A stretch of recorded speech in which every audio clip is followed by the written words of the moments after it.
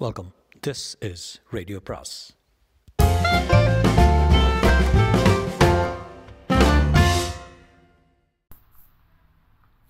சுஜாதாவின் 10 second முத்தம் பாகம் 4. தமிழரசு இந்த மாதிரியெல்லாம் இந்தியாவில் எல்லாம் இருக்கா என்று ஆச்சரியப்பட்டால் கண்ணாடி கதவை திறக்கவென்று ஆஜானுபாகுவாக மார்பில் சோழராஜா போல பட்டயம் அணிந்த சர்தார்ஜியின் மீசையின் திருகலை பார்த்து பிரமித்தாள். மேலே பார்த்தால் கொத்து கொத்தாக விளக்குகள், மஞ்சளும் பச்சையும் சில்கும் அணிந்து தலைமயிர் ததும்பும் பெண்ணின் வரவேற்பு, மௌனமாக எண்ணெய் சக்கரங்களைப் போல் உலவும் வெயிட்டர், நோட்டு புத்தகத்தில் அவர்கள் ஆர்டரை ஏற்க வந்திருக்கும் கழுத்தில் பட்டாம்பூச்சி அணிந்த இளைஞன், எதிரெதிரே இருவரும் உட்கார திரிபாத்தி பக்கவாட்டில் திரும்பி சுற்றிலும் பெண்களை அவன் கண்கள் தேடின. எங்க மற்ற பேரெல்லாம் என்றாள். மற்ற பேர்னா எல்லாருமே சேர்ந்து பார்ட்டி கொடுக்குறதா சொன்னீங்க. அது சும்மா பாவலா, நான் நீயே திரிபாத்தி 3 பேர் தான், இல்லைன்னா உங்கள் மாமா விட மாட்டார்னு யோசிச்சு போய் சொன்னேன். ரொம்ப மோசங்க நீங்கள், ஏன் எல்லோரும் என்னையே பார்க்குறாங்க? டிவியில் ஒன்று பார்த்துருப்பாங்கல்ல, அடையாளம் கண்டுபிடிச்சிருப்பாங்க. சாரியில் கூடவா? உயரமும் தாடையும் காட்டி கொடுத்துருதுல்ல. ஆர்டர் வாங்கும் இளைஞன் அருகே வர, டே சார் ட்ரிங்க்ஸ் என்றான் Tripathi. Sorry sir, not permitted என்றான் பிபிசி ஆங்கில உச்சரிப்பில். ஓகே, கிவ் அஸ் 3 lemonades என்றான். தமிழரசி அண்ணாந்து எங்கிருந்து சங்கீதம் கசிகிறது என்று பார்த்தால் இங்கிலீஷ் பாட்டு உறுத்தாமல் அசரீரி போல கேட்டுக்கொண்டிருந்தது. கொஞ்சம் தள்ளி மேடை அமைத்து ஸ்பாட்லைட்டும் யமஹா ஆர்கனும் கிட்டாரும் இளைப்பாரி கொண்டிருந்தன. திரிபாத்தி பாக்கெட்டிலிருந்து சின்னதாக ஒரு பாட்டிலை எடுத்து திருகி கைக்குள் மறைத்து கொண்டான். என்னங்க அது? கண்டுக்காதீங்க, ஏதாவது சாப்பிடுவான். ஜின் டியர் லேடி என்றான் Tripathi. You like to have some ஜின்? என்ன சொல்கிறாரு? ஜின்னுனா மயக்கம் வரும்ல? மயக்கம்? மயக்கம் கியா ஹே? நஷா. நோ மயக்கம், it will be very good. சொல்லுங்க என்றான் மனோ. என்ன சொல்லணும்? ஜெயிச்சது எப்படி இருக்குது? எல்லாத்துக்கும் உங்கள் மாமா தான் காரணம் சொல்லிட்டீங்க. வேறு ஏதாவது ஒரிஜினலாக இருக்கா? எனக்கு பேச தெரியாதுங்க. ஓடத்தான் தெரியும், அதையும் சொல்லியாச்சு. திரிபாத்தி ஜிலு ஜிலு என்று பக்கத்தில் வாசனையாக சென்ற பெண்ணை பார்த்து ஹையா ஸ்வீட் ஹார்ட் என்றான். அந்த பெண் அவனை பார்த்து மென்று கொண்டே ஹாய் என்றாள். Join me for a drink little lorry என்றாள். அவள் போகும்போது அவளை முழுக்க பார்வையால் வருடி ஹாய் ஹாய். காலையில் சொன்னார், இந்த கூந்தலின் நிழலில் ஒரு கணம் இளைப்பாறை வாழ்நாளே அர்ப்பணிக்கிறேன். திரிபாத்தி சும்மா புழுகாத. காலிப் அப்படி சொன்னாரா? காலி சொன்ன என்ன, திரிபாத்தி சொன்ன என்ன? கவிதையின் ஊற்று ஒன்று தானே, காதல் இதயம் என்றான். சொல்வது புரியாமல் வேடிக்கை பார்த்து கொண்டிருக்க லெமனேட் வந்தது. அதன் விளிம்பில் அழகாக ஒரு எலுமிச்சம்பழ சீவல் செருகி இருந்தது. திரிபாத்தி கைக்குள் அடக்கமாக வைத்திருந்த பாட்டில் இருந்து தண்ணீர் போல இருந்த திரவத்தை சேர்த்து கொண்டு ஹவ் அபௌட் யூ என்றான். அவள் பார்த்து கொண்டிருக்கும் போதே கொஞ்சம் ஊற்றினான். ஹே என்று மனோகர் அதட்ட அபேச்சப் என்றான். என்ன ஊற்றியிருக்காரு? சாப்பிட்டு பாரு என்றான் மனோ. தமிழரசி ஜாக்கிரதை அதை உறிஞ்சி பார்த்தாள். எலுமிச்சப்பட ரசம் தானே என்றான். எலுமிச்சம் பசா பசா என்றான் திரிபாத்தி. மனோ ஆர்டர் கொடுக்க இளைஞன் அதை மரியாதையுடன் நோட்டு புத்தகத்தில் குறித்துக் கொள்ள தமிழரசி மறுபடி ஒரு விழுங்கினான். Easy easy, not that fast என்றான் திரிபாத்தி. தமிழரசி எதிரே பார்த்தார். 2 இளைஞர்கள் பின்பக்கத்திலிருந்து கதவை திறந்து கொண்டு வந்து வாத்தியங்களை எடுத்து முறுக்கினார்கள். கருப்பு வெல்வெட் கவுன் அணிந்த ஏறக்குறைய வெள்ளைக்காரி ஒருத்தி வந்து மைக்கை பொறுக்கி ஹலோ செக் என்றாள். அவர்கள் மேசை மேல் அழகான பீங்கான் தட்டுகளும் தேவைக்கு அதிகமான முள்கரண்டிகளும் ஸ்பூன்களும் வைக்கப்பட்டன. திரிபாத்தி ஸ்பூன் ஒன்றை ஆராய்ந்து பேண்ட் பைக்குள் போட்டுக்கொண்டான். ஐயோ, ஸ்பூன் திருடுறாரு. பெரிய ஹோட்டலில் போனால் ஏதாவது ஒன்று ஞாபகத்துக்கு அவனுக்கு எடுத்துக்கிட்டே வரணும். திரிபாத்தி மார்பிள் நிறைய திறந்திருந்த அந்த பெண்ணை நோக்கி கையாட்டி சிரித்தான். அவள் பதிலுக்கு பளிர் என்று சிரித்துவிட்டு பாட்டு பாடினாள். என்ன ஆர்டர் பண்ணியிருக்கீங்க? தந்தூரி சிக்கன். சாப்பிடுவில்ல? இந்த கரண்டியெல்லாம் எனக்கு உபயோகிக்க தெரியாது. பரவாயில்ல, விரல் எதுக்கு கொடுத்துருக்காரு கடவுளை நிமித்து. திரிபாத்தி நோ. திரிபாத்தி அவள் டம்ளரில் மறுபடியும் அந்த திரவத்தை ஊற்றினான். இந்த சொட யார்? தமிழரசி இதை கவனிக்காமல் அந்த பெண் அவ்வப்போது உடம்பை தாளத்துக்கேற்ப வெட்டி வெட்டி பாடுவதை கவனித்துக் கொண்டிருந்தால், இவளுக்கு என்ன சம்பளம் இருக்கும்? தினத்துக்கு ஒரு தந்தூரி சிக்கன். அவ்வளோதானா? உனக்கு ஜோக்குன்னா என்னென்னு தெரியாதா? உங்களுக்கு சொந்த ஊர் எது? மெட்ராஸு. ஆனால் அதை விட்டு வந்து சும்மா 10 வருஷம் ஆச்சு. அதுக்கப்புறம் எங்கே இருந்தீங்க? சண்டிகர், கல்கத்தா, இப்போ டெல்லி. கூட பிறத்தவங்க எத்தனை பேர்? 2 அண்ணன், ஒருத்தர் இங்கேயே இருக்கார். நான் பார்த்து 3 வருஷம் ஆச்சு. அப்படியா? ஆச்சரியமாக இருக்குது. சண்டேயா? இல்லை, அவர் கவர்மெண்ட்டில் பெரிய ஆஃபீஸரு. என்னை கண்டா கொஞ்சம் வெக்கப்படுவார். என்னை விட உன்னை பற்றி பேசலாமே. உனக்கு சொந்த ஊர் எது? ஸ்ரீரங்கம், திருச்சி ஜில்லா. கூட பிறந்தவங்க 4 அக்காங்க. நான் தான் கடைசி 5வது. படித்தது கூட அவ்வளோதானா? அவனை முறைத்தாள். சாரி, விளையாட்டு கேட்டேன். எஸ்எஸ்எல்சி வரைக்கும் படிச்சிருக்கேன், தமிழ் மீடியம். அதனால் இங்கிலீஷ் பேச வராது, புரிஞ்சுப்பேன். எஸ்எல்சி பாஸ் பண்ணியா? இல்லை, அதுக்குள்ளே மாமா அழைச்சிட்டு வந்துட்டார். அப்புறம் ஸ்போர்ட்ஸ் ஸ்கூலில் சேர்ந்தேன். முதல்ல லாங் டிஸ்டன்ஸ் ஓடத்தான் பயிற்சி செய்தேன். ஸ்ப்ரிண்ட்டு இவெண்ட்ஸுன்னு சமீபத்திலிருந்து தான் பாட்டை முடிச்சிட்டாங்க. யாருமே கைதட்ட மாட்டேங்கிறாங்க. பாவம் இல்லை?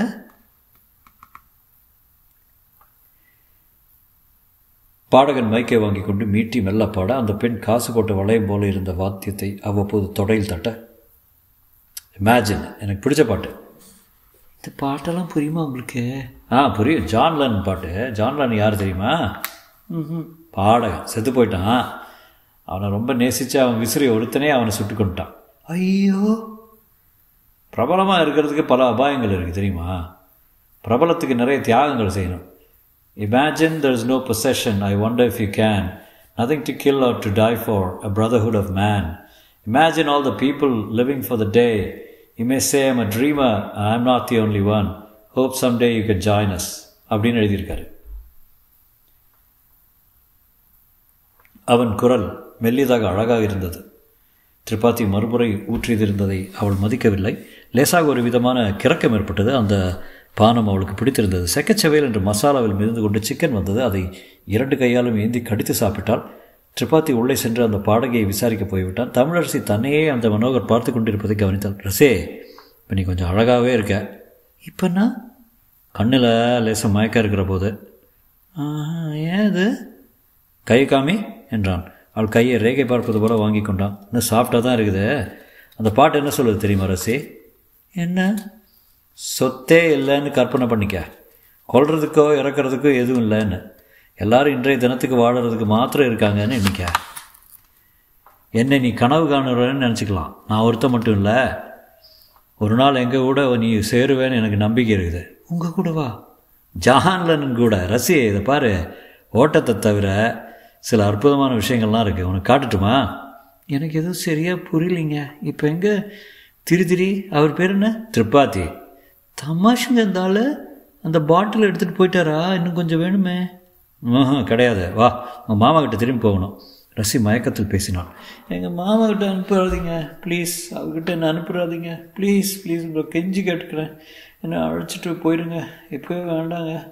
நாளைக்கு இல்லை நாளன்னைக்கு ஓடுறேங்க. இன்றைக்கி வேண்டாங்க என்றாள். எங்கூட வந்துடுவியா என்றான் மனோ. தமிழரசி எழுந்திருக்கும்போது தடுமாறினாள். மனோ அவளை தாங்கி பிடித்து ஈஸி என்றான். மற்ற பேர் அவர்களை பார்ப்பதை ரசி மதித்ததாக தெரியவில்லை. எங்கே அவர்? திரி என்ன திரி? அவர் எங்கே? எதுக்கு? எனக்கு இன்னும் கொஞ்சம் நல்லா இருக்குது.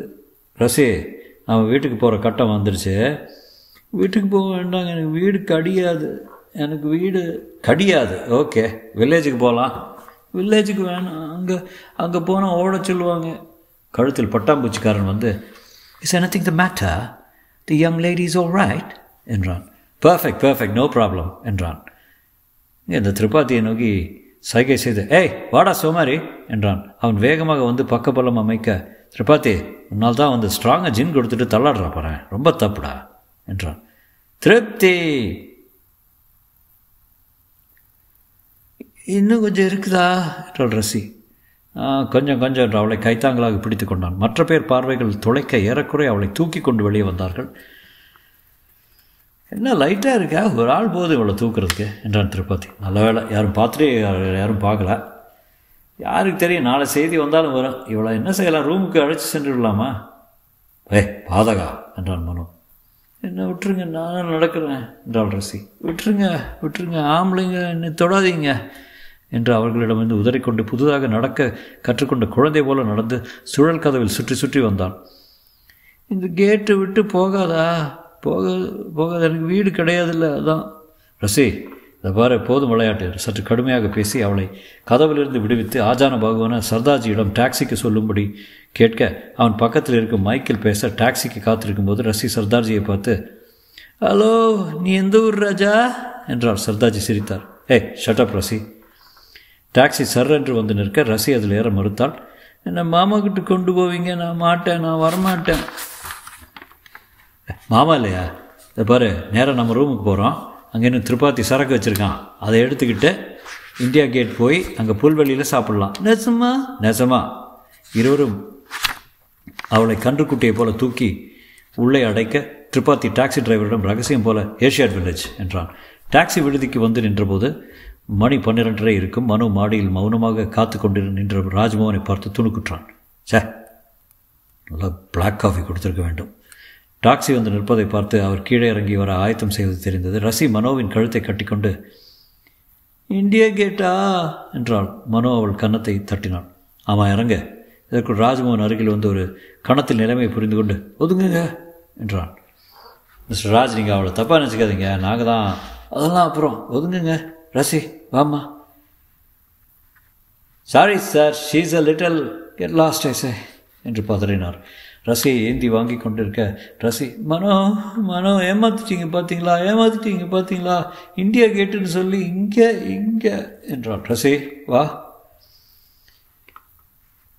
மனோ, நாளைக்கு வந்து என்ன அழைச்சிட்டு போவீங்களா? நாளைக்கு பார்க்கலாம் ரசி. நீ நாளைக்கு பார்க்க மாட்டேன். நீ போட பொறுக்கீங்களா?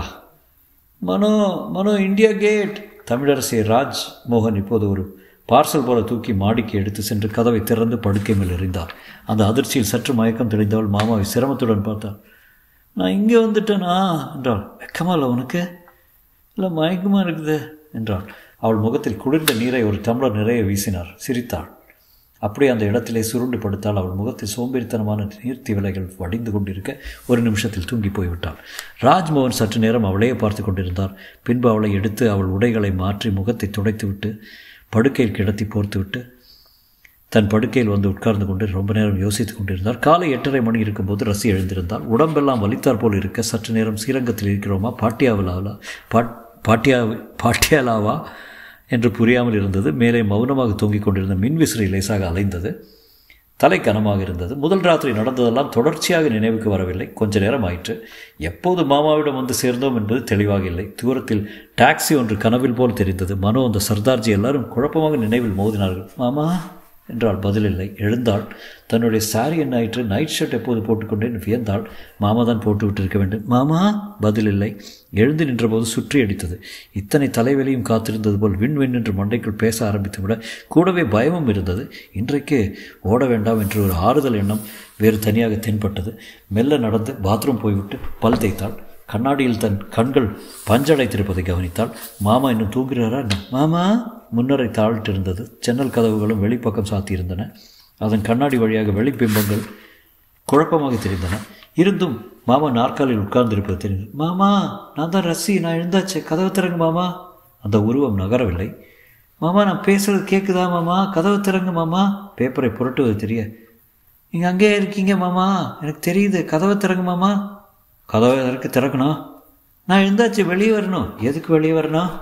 என்ன மாமா அது? என்ன கேள்வி இது? வெளியே விடுங்க மாமா. வெளியே போக வேண்டாமா? மற்ற கேம்ஸ் எல்லாம் பார்க்க வேண்டாமா? என்ன அது விளையாட்டு? கதவு திறங்க மாமா. திறக்க மாட்டேன். என்ன மாமா அது? நேற்றுக்கு நீ நடந்துக்கிட்டது பனிஷ்மெண்ட்டு.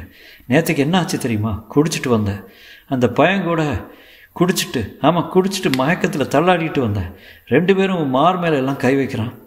பார்த்துக்கிட்டே சிரிச்சுக்கிட்டு வந்தேன். எங்கே போனடி சிரிக்கி? எங்கே படுத்திருந்த? எந்த ஹோட்டலுக்கு போனேன்? உன்னை தண்ணி அடிக்க வச்சுட்டு 2 பேரும் மாற்றி உன்னை. ஐயோ, காதை பொத்தி கொள்ள. என்ன பண்ணுது உனக்கு? சொல்லடி. என்ன பண்ணுது உனக்கு? ஏதாவது கேட்குதா? தாகமா? தவிப்பா? சொல்லடி.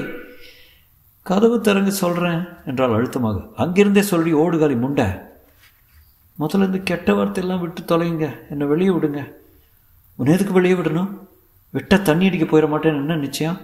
கதவு திறக்க மாட்டிங்களா? மாட்டேன். எத்தனை நேரம்? டெல்லியை விட்டு கிளம்புற வரைக்கும். இனிமேல் ஜன்னல் வழியாக தான் சாப்பாடு எல்லாம். என்னமா விளையாடுறீங்களா? என் கண்ணே, இது நிஜம். உனக்கு ஸ்போர்ட்ஸை தவிர ஒன்றும் தெரியாது. உன்னை அந்த மாதிரி வேட்டை நாய்கிட்ட இருந்து காப்பாற்றி ஆகணும். இதுதான் ஒரே வழி. விடுங்க மாமா, வெளியில் விடுங்க மாமா, இனிமேல் அவங்க கூட போகலை, அதுதானே வேணும் உங்களுக்கு. சேச்சா, உன்னை வெளியே விடவே கூடாது, விட்டால் ஓடி போயிடுவேன். இந்தியா கேட்டில் புல்வெளியில் 2 பேரும் படுக்க வச்சாங்களா? என்ன செஞ்சாங்க சொல்லு, நானும் தான் கேட்குறேன். மாமா திறக்க போகிறீங்களா இல்லையா? எங்கெல்லாம் தடவி கொடுத்தான் சொல்லு, நானும் கற்றுக்கிறேன். ஐயோ ஐயோ கடவுளே என்றான். அவர் பிம்பம் ஜன்னல் வழியாக வந்து நிற்பது தெரிந்தது. பார் ரசி, நான் லேசுப்பட்டவன் இல்லை, உன்னை வெளியே விட மாட்டேன் தெரியுமில்ல. கத்துவேன். கத்து, எங்கே கற்று பார்க்கலாம். ஐயோ ஐயோ என்று கத்தினான். எனக்கே சரியாக கேட்கல. வெளிக்கதவை சாத்திட்டா காரிடாரில் கூட கேட்காது. கதவெல்லாம் கெட்டியாக தான் செய்து வச்சுருக்காங்க. பாரு ரசி, உன்னை கூட்டி போக போகிறேன். எங்கன்னு சொல்ல மாட்டேன். கத்து, நல்லா கத்து. எத்தனை நேரம் கத்த முடியுமோனால நீ செய்த காரியத்துக்கு சாணி கரைச்சி கொட்டி செருப்பால் அடிக்கணும். இந்த தண்டனை ரொம்ப கொஞ்சம் உனக்கு. செத்து போயிடுவேன், இங்கேயே செத்து போயிடுவேன் என்றாள். ட்ரை பண்ணிப்பார். அங்கே ஒரு ஆயுதம் இருக்காதே. உன் சாரியை கூட ராவோடு ராவை மாற்றிட்டனே. படுக்கையில் இருந்து எதுவும் எட்டாது, கொக்கியும் கிடையாது. நீ செத்து போகிறது கூட உன் மாமா உதவி வேணும்டி, தெரியுமா? சாப்பிட மாட்டேன். சாப்பிடாட்டி போ. நேற்றுக்கு தின்னது உனக்கு 3 நாளைக்கு தாங்கும். ரசி சன்னல் மேல் ஏறிக்கொண்டு மாமாவை நேராக பார்த்து கெஞ்ச முயன்றாள். அதற்குள் அவர் வெளிக்கதவையும் தாளிட்டு கொண்டு செல்வது கேட்டது. தொடரும்.